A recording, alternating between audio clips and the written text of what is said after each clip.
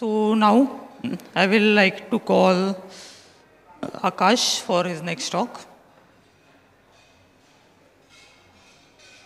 So Akash will be giving a talk on supply chain security for dummies, and Akash Gautam is a consultant at Kubernetes. In this session, he will talk about the supply chain security risks, changes, and more things related to that. All right then. So a very good afternoon to all of you. My name is Akash Gautam. Currently, I work as a consultant at Kubernetes. So the agenda for this talk is to discuss software supply chain and supply chain security. And as the title suggests, we will be just touching upon the surface of a very complex problem that software supply chain security is, right? So supply chain is supply chain is traditionally associated with manufacturing industry, right? So whenever we need to produce any goods, we bring all the raw materials together in our manufacturing unit, produce the good, and then that goods get distributed to the end user or retailers, right? So let's start with example of a manufacturing industry, right? So for example, consider that we are a small company that produces cookies. We are producing organic cookies. So in that case, how our supply chain will roughly look like? So we are growing organic wheat ourselves so that we get the wheat flour. Then other raw materials that we need, for example, sugar comes from a different vendor. Similarly, dry fruits may come from another vendor. The milk powder may come from another vendor. Then everything, we bring all those things in our manufacturing unit, we put them together and the baking process starts. And once our cookie is ready, we put it through some quality gates, and then ultimately we package it and then distribute it, right? So if we draw parallels from this to how a software application is developed, we will see that at a high level, it will look very similar. So when we start developing any applications, first the developers start writing the code specific to the application, but while doing so, they import many packages which are developed by the community or by other companies, right? And in many cases, we also use open source libraries or use some open source code. And not to forget the code snippets we take from Stack Overflow, right? And then all those things are put together in the version control system, which then triggers a build, and then the build process happens, which produces the artifact, and in case of Kubernetes, the Docker image. This Docker image is then put in an image registry from where it gets pulled and deployed on the intended clusters. So this entire process of since the beginning of since the developers start writing the code till the point where the code gets deployed on a cluster, this entire process forms the supply chain or the software supply chain. The actual steps in the software supply chain can vary depending upon the organization, depending upon the nature of the application, but at a very high level, the three major phases that we see is the code level, then there is a build level, and there is a deploy level, right? So for securing our supply chain, what we can do, we can try to secure these three major phases and hope that our supply chain in general is secure enough, right? So now we will look at each of these three high-level phases separately and see what challenges we face and what potential solution we can make. So let's first look at the code level. So what risk we are facing at the code level? So one of the very common risk is package poisoning, right? So in this what happens is that the attackers, they introduce malicious code in some well-known packages, and if the developers are not careful, they end up importing those packages. And an example of this type of attack is a package called Koa. So Koa is a very popular NPM package. It used to get downloaded more than 1 million times every week, and there was no development on this package for like 3 years. But then suddenly new versions started appearing, and it was later identified that these new versions had some malicious code that could steal passwords. Another kind of attack we see at package level is package typo squatting. So typo squatting is something which is traditionally associated with domain names. So what attackers used to do, they used to purchase domain names which are common misspelling of popular domains. For example, if you are using SDFC Bank, the attacker will create a domain SDFC Banks, and these kind of things which the user may overlook and end up using it instead of the legitimate one, right? And something similar is now happening with various packages like NPM package or Python packages, that attackers create packages which look very similar to the legitimate ones, making common spelling changes here and there. And then they also use bots to put reviews and ratings. So the package looks legitimate, and if the developers are again not careful, they end up using the wrong ones. And the third risk that we have is the poor code quality. So if the developers themselves write the poor code quality, then that can be also exploited by the attacker. Let's take a look at what potential remedies we can take. The first thing is like follow secure coding practices. Then use quality and code analysis tools. So there are many tools that checks, does the code analysis, static code analysis, and then there are tools that scans our code for any security vulnerabilities. So we should use those tools, and whatever result they produce, we should try to work on that. And then we can follow practices like using encrypting any secrets that we have, like the database password or API key or some license we are using. And this is applicable to our code as well as the infra code, like the Terraform files or the Helm charts, right? And also we should follow some kind of procedure while updating the packages. So whenever we need to update the packages, we should encourage the developer to look at the change logs, look at what new feature or bug fixes has been added, maybe take a rough look at the code itself, and then make an informed decision whether they want to upgrade to the package or not, rather than just blindly updating the version and pulling the package. Another thing that helps greatly with this is the privately hosting package.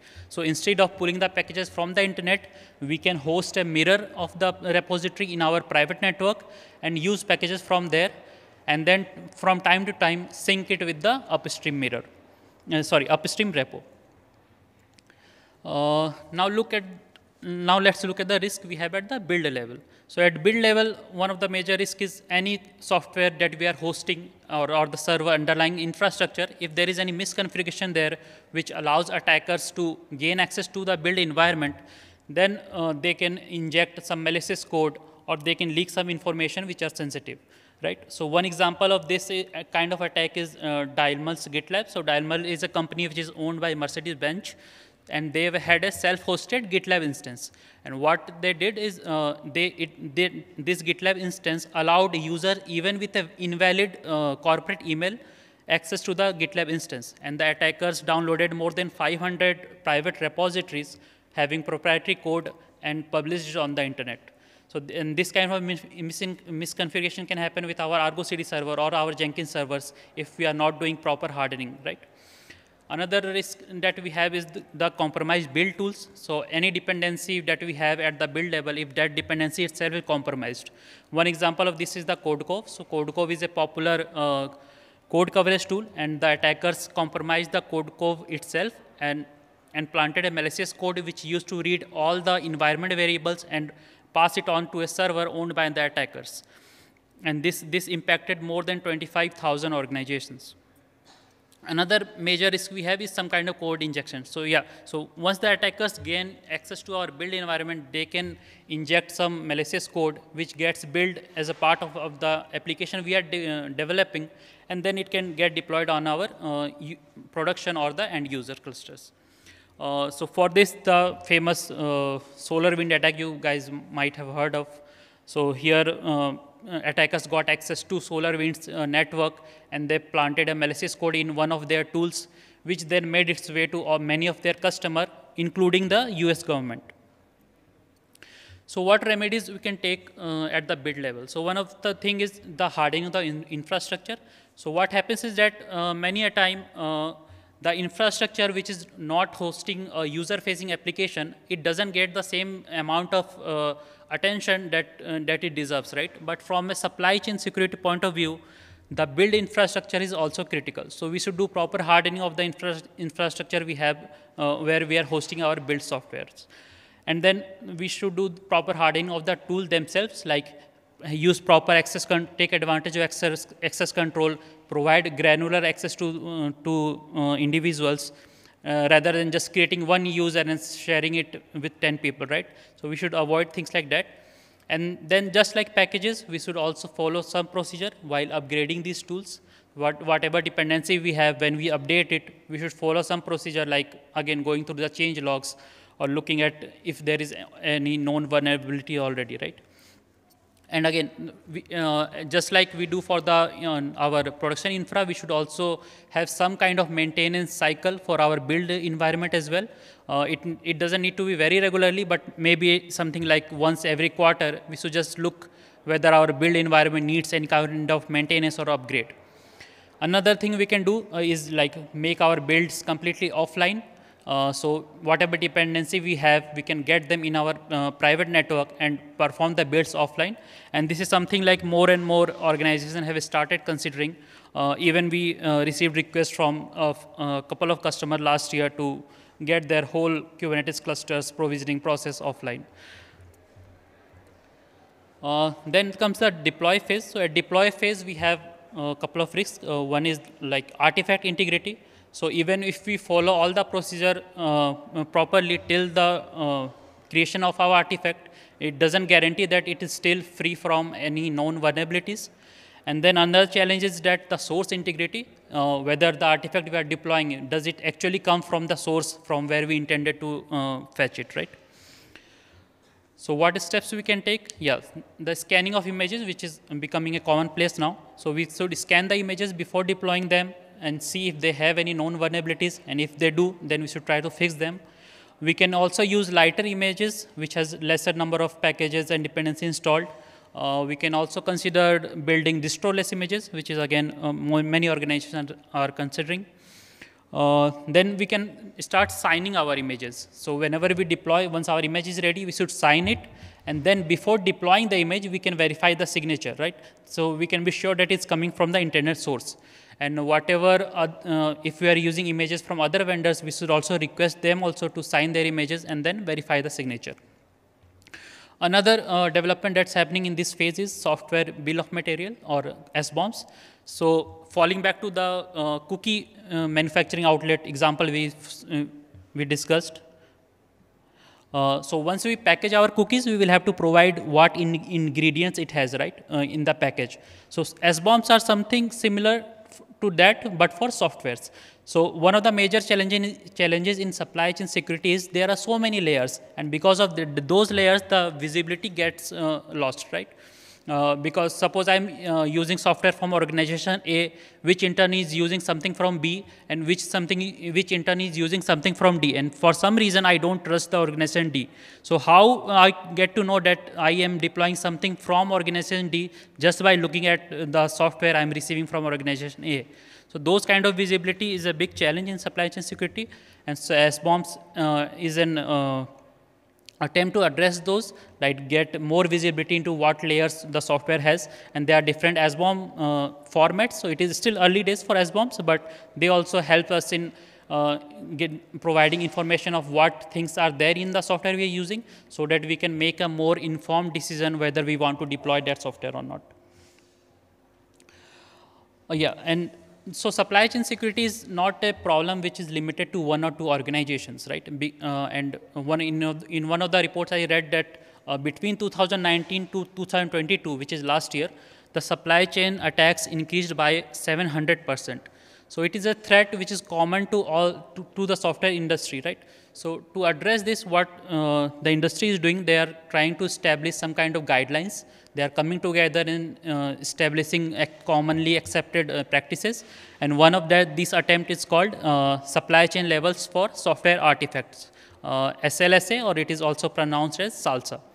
So what this is basically a kind of framework or a guideline, or maybe you can think of it as a checklist basically. So what they do, they specify high-level steps that you should follow in your supply chain, and then based on that, what things you are doing currently, you can assign yourself a label, and they also specify the steps that you can follow to reach the next level. So you can use this as a guideline to see where you stand in terms of supply chain security, and then take gradual steps to reach the best possible stage. And yeah, and this SLSA is useful while producing as well as consuming software. So while consuming it has guidelines for consuming software, because as we saw in the examples, while we are producing software, then also we are consuming software prepared by other organizations or open source communities. Yeah. So this is all I had to discuss. So if there are any questions, we can take them. Thank you, Akash, for these insightful sessions.